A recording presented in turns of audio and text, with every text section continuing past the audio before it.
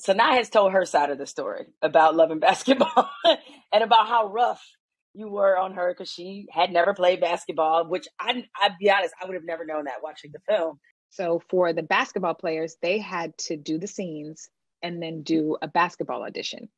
Same with me. I had to do the scenes and then we'd walk across the street and I'd dribble the ball looking crazy because I had never picked up a ball. Like I had my brother come out and, go to the local court. And I was just like, you can't learn basketball in a couple of weeks or a couple of months. These girls had been, born, came out the womb with the basketball.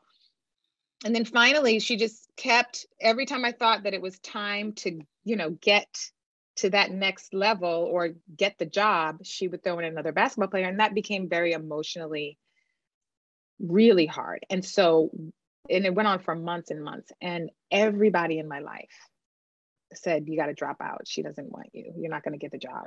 What I've always wanted to know is that if it wasn't Sanaa, what athlete would you have picked to play that role? I didn't say actor. I said what athlete, because I know you probably were thinking athlete first. Yeah, absolutely. When I went into loving basketball, even in the writing stage, I said, I will never cast someone who can't play ball. I would never do that to female athletes. So I was just looking at athletes, and then Sanaa auditioned. And it was ridiculous. It was a great audition.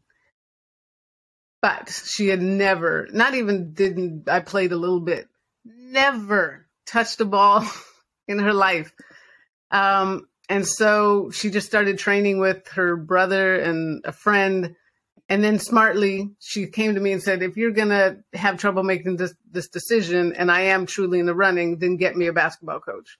So I got the assistant coach of the Sparks, Colleen Matsuhara, who started training her.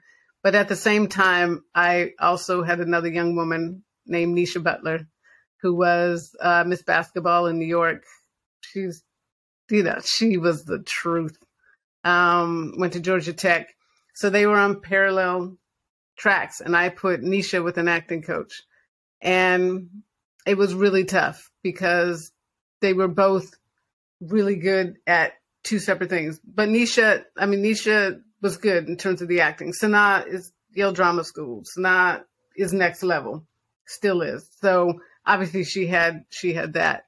So I did go back and forth. I watched their tapes, their readings with Omar 1,000 times, trying to make the decision and being afraid to pull the trigger on Sanaa only because of the basketball, because everything else she brought was Monica. She had it. She had the body. She had the swagger.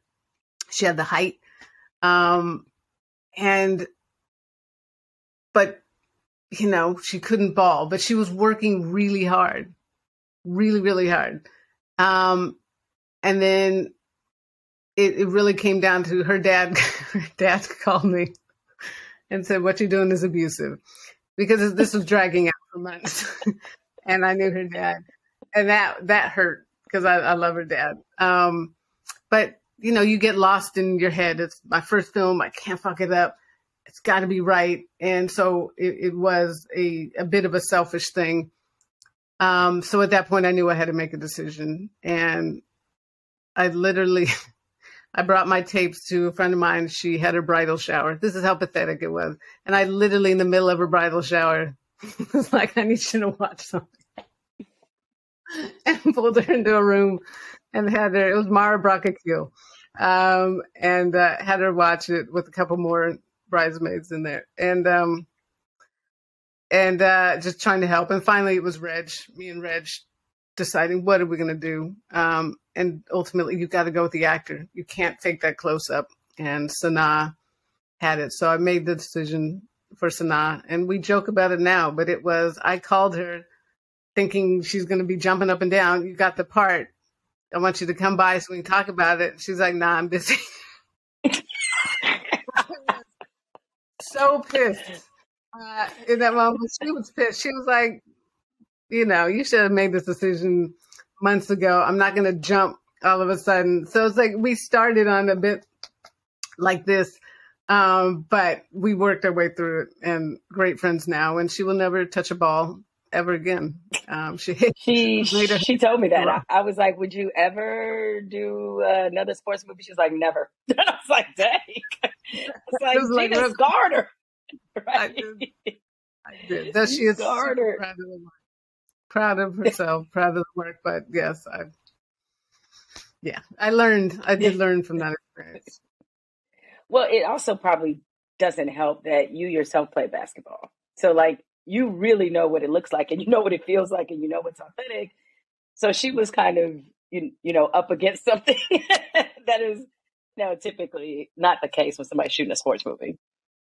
Nah, not at all. And the things I used to actually, though, props to her too. I was still playing ball at the time. So in different women's leagues. And so I had her come by, just sit on the sideline and watch how we interact, how we walk, how we sit. Because it's so specific. I mean, we were shooting a scene with her and she's sitting on the bench and I literally went up to her and I put her feet into, you know, this position because, you know, we're kind of pitch and toe, you know, like I was that damn specific, but it was important. You know, they say your talent is in the details and this was a world that I absolutely knew intimately and I wanted to get it right. Well, it certainly came through and is often regarded as it should be as one of the, I hate to, it's definitely a love story, but it feels like so much more. I feel like I'm almost pigeonholing it by calling it that, but a great film that obviously everybody loved.